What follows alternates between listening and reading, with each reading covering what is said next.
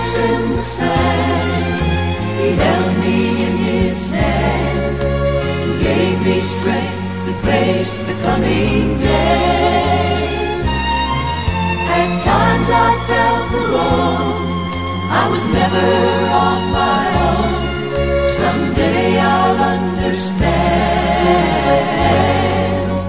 Footprints in the sand.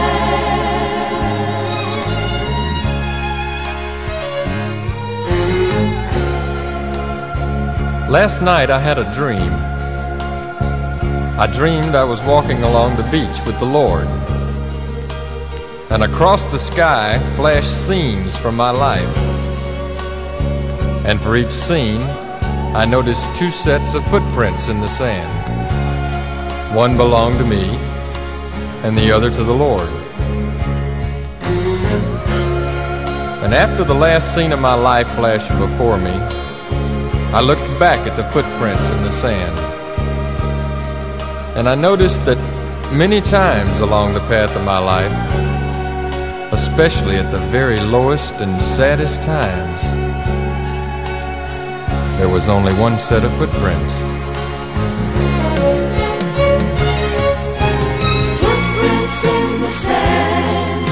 He held me in his hand. Someday I'll understand. Footprints in the sand.